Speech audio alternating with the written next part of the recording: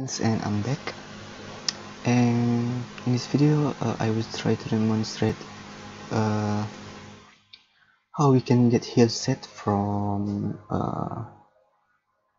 slope image.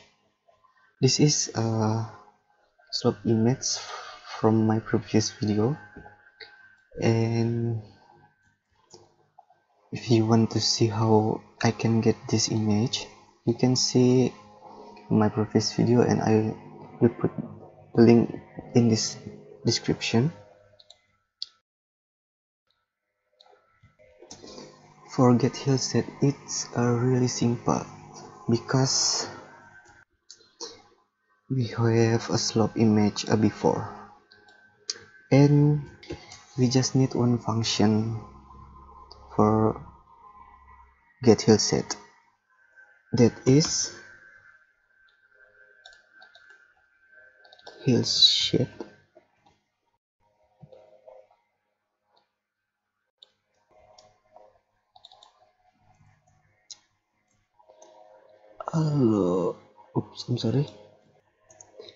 logarithms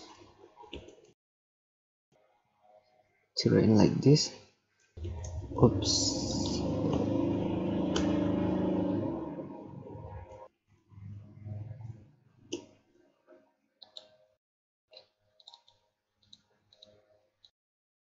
Hillshade.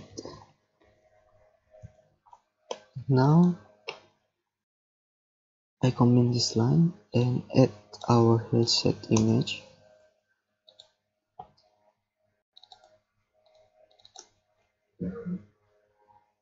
Just remove this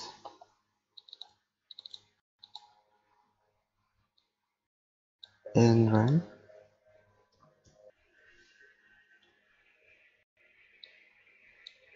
Oh, this is my Hillshade, and with this function I got a 4 result at once. That is, I got elevation, slope, aspect, and Hillshade. And I just select Hillshade, change the stretch, apply it. See, this is my Hillshade image, and we just do something like this. Change this slope image transparency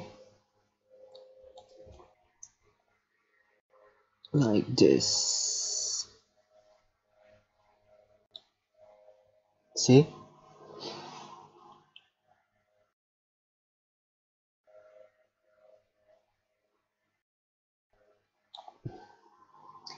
and I guess this end of this video. And if this video helped you, please subscribe, like, and comment, and I will put this code in description. And see you.